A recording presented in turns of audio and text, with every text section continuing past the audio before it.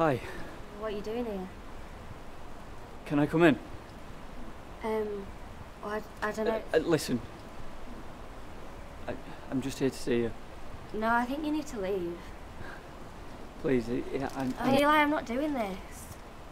Alright, okay. I'm here to apologise.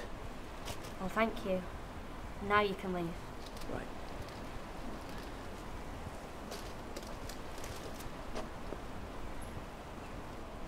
You know, it was hard for me too.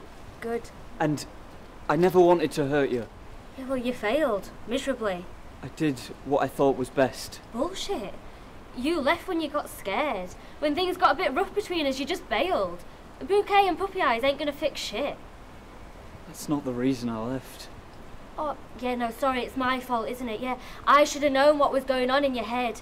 Why would I think I knew what you were thinking? I mean, I was only your girlfriend for 4 years. We only had a house and a fucking future planned together. I was in a really bad place. I knew that, Eli. I knew how depressed you were.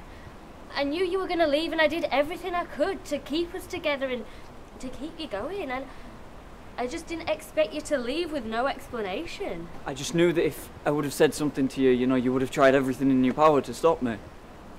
So you wanted to leave me? I had to. No, you didn't. Yes, I did. Alright, I saw what I was doing to you.